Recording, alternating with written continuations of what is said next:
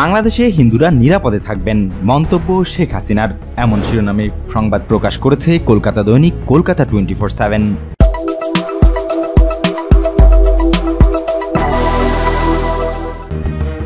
আমাদের এই ভূখণ্ডে ধর্ম বর্ণ নির্বিশেষে সকলে বসবাস করবেন, যার যার অধিকার নিয়ে।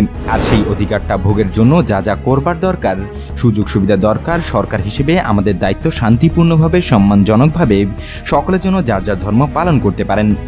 শ্রীকৃষ্ণের জন্ম তথা জন্মাষ্টমী উপলক্ষে এই বার্তা দিলেন বাংলাদেশের প্রধানমন্ত্রী শেখ হাসিনা।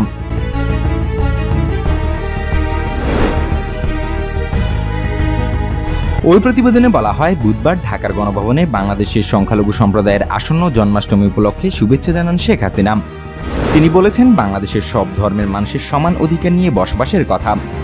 হিন্দু সম্প্রদায়ের উদ্দেশ্যে প্রধানমন্ত্রী বলেন, এই বাংলাদেশে আপনারা হিন্দু সম্প্রদায় আপনাদের নিজেদের অধিকার নিয়ে বসবাস করবেন, আপনাদের কারোর কাছে কিছু চাইতে হবে কেন?